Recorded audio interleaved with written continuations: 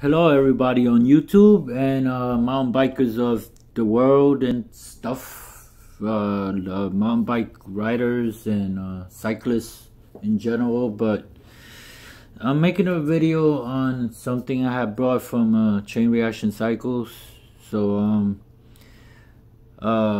it's the E13 TRS Plus. This is just like a video review, more like, you know, my opinion on the product after a certain amount of use. I think it was like 4 months, probably, yeah, like about 4 months, I think, yeah, 4 or 5 months. Unfortunately, I had seen a video on this product and on someone else's YouTube channel, and they had the same situation. Apparently, the crank arm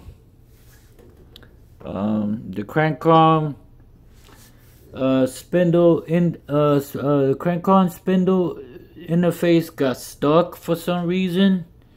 I have no idea how that happened. I don't know if it was due to dirt or a lot of water, or it just got seized for some reason. So I wanted to replace it. So when I decided to take it off, unfortunately, I decided to take it off with this special tool that's not really simple. First of all, you need a tool for this part. So you need this. Then this is the one this is the one that was in here.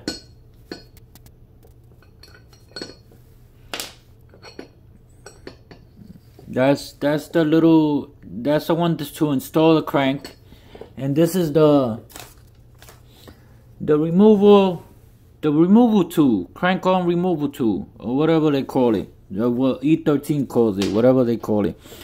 This is not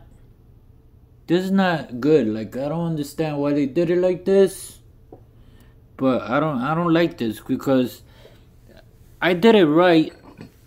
This one went in here, then this one goes on the outside. I tighten it real good all the way. I screwed it all the way in. And there wasn't none of these fucking things, none of these things, and let me not curse, none of these things, whatever they call it, the threads, none of these threads showing. So I start unscrewing backwards the inner one, which is that one right there, and then it's supposed to push this to help the crank cord come out, but for some reason it got stuck. This thing got stuck, the crank arm itself. This pushed this all the way out the crank arm and ruined the threads, just like the other guy in the video. He said he went through the same thing. It just broke the threads. So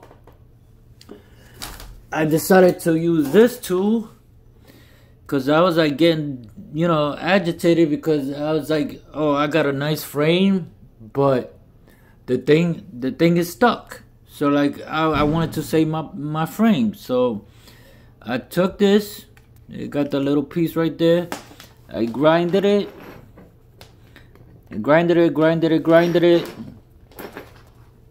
It was taking forever. So it was taking me like 2 days. Like, it was taking me forever. I was taking breaks in between, but the shit was not grinding enough the metal down. So I just said, okay, so what's the next best thing? So I use this. But before I use this, I had to break that little plastic piece that they had, the APS adjuster. That's another problem with this E13 crank, because you know, it's not like the SRAM one. I got the True Rative the greatest one, and this one is a little bit more better. I think. Yeah, I think it's a little bit better. You know, this crank was easy to install. Was easier actually. Because for some reason this new proof is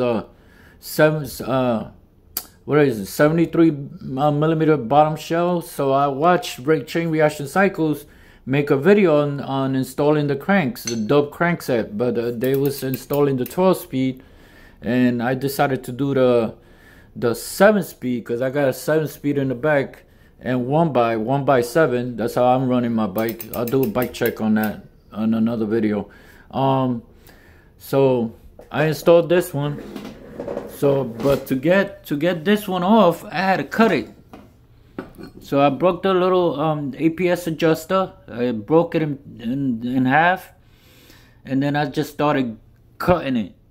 So this is the way I took off this crank. But this is the only way you could do it if you got another set of cranks. You can't do this if you're gonna try to save this crank and you want to put it back, or you reuse it. Probably you're not gonna end up reusing it anyway, because it probably, if it gets stripped, it's not gonna be reusable. Yeah, so yeah, unfortunately, you know, it wasn't that much of a big price when I got it from Chain Reaction Cycles. They actually had it on sale, so it came in that little box. That's how it came. It was like open box type deal. So yeah, I kind of liked it, but I decided to take it off and put the Truvative one, which I'm kind of happy about. Plus I got the things, but I almost got stripped too. This side, when I was installing the pedal with the little fucking pedal washer, and they didn't want to go in straight. So I was like, all right, so no pedal washers for that. But I'm gonna do a video on the bike probably in the next video for YouTube. So the YouTube people, yeah, because I haven't done videos in a long time, so I decided to. Oh, and this part 2 stand, awesome. It's just a little flimsy. These things don't tighten up real good, so they get loose. For some reason, this thing starts, after a while, when you leave the bike on the bike stand, it starts leaning this way. It starts coming towards me. So I don't know. Maybe part 2s didn't focus good on that, but I don't know what it is. But I think the other one would have been, the old one was better. I think the 10.2 was better. I think this is the one that's the 10.2.2, whatever the newest one that just came out. So that's the thing. I also got some Truvative descendant handlebars, stem, and seat posts. I got my Trailmaster from Chromag. I'm using the Chromag handlebars right now with the Chromag stem and the Chromag grips with the TRP brakes, which I'm not happy about, but that's a whole nother video. So yeah, so that's the video on the E13 TRS Plus crankset, which I don't know what year model it is. They kind of look like the newest ones that they have in the website. So I looked up the website. Now I got 2 chain rings that I can't even use. So this is the 6 mil. Oh, that's another thing. It didn't say if it was boost, non-boost, boost, or semi-boost, or whatever boost.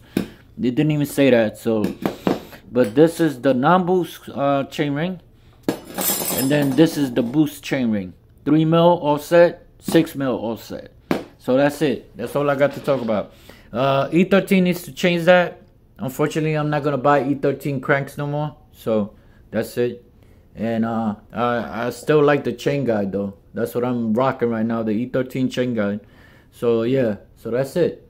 They should integrate the nut and bolt all together, so like that when you have to take it off, it's much easier. You don't have to take off any nut here or screw whatnot, and just help the crank call come off. Cause I think Race Face does it like that. Hope does it like that now. So and Truvative Shrimp cranks all do that. So I don't know. So yeah, that's it. That's all I got to say. So peace.